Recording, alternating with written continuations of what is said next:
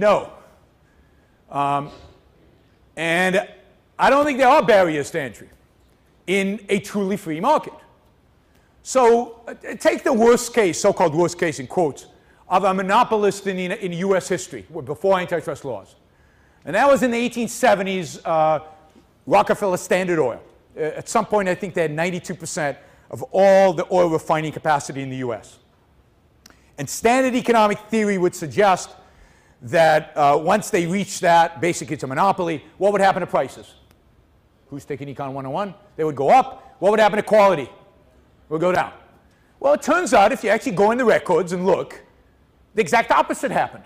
Prices went down, quality went up. And you go, what, Rockefeller's an idiot? Why did he do this? And it turns out that Rockefeller understood that there are no barriers to entry in a true free market. That capital is always seeking a return. And if he drove prices up and quality went down, one, competitors would arise. Two, there would be fewer uses for the product he was producing. He was refining oil. And the cheaper he made the refining process, the cheaper he made the product, the more uses there would be. Now guess who competed Rockefeller out of his initial business? What was the initial business that you used oil for? What did we use oil for originally? Light. And do you know who, I don't know if you guys know, but Rockefeller saved the whales. Because before Rockefeller, what was used for light? Whale oil. The whaling industry basically was decimated by kerosene. Now who competed Rockefeller out of the lighting business? Edison. Now I want to find the bureaucrat who could have predicted that one.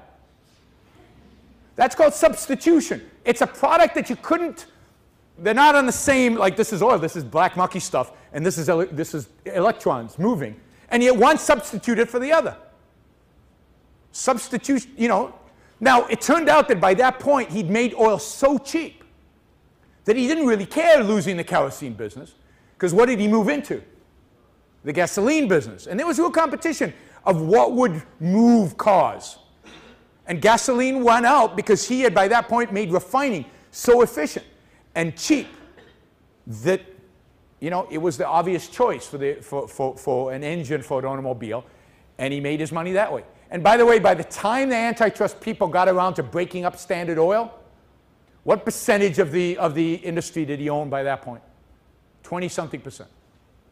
So competition had already driven him down from 90 to 20%, and now they broke him up.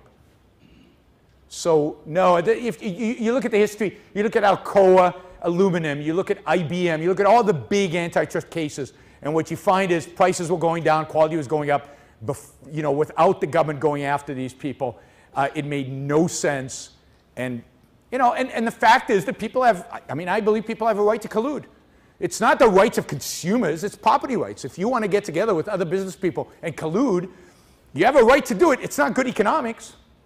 Almost always somebody cheats, something breaks up the little scheme that you're doing, but you have every right to do it. You as a consumer do not have a right to get a product at whatever price you want.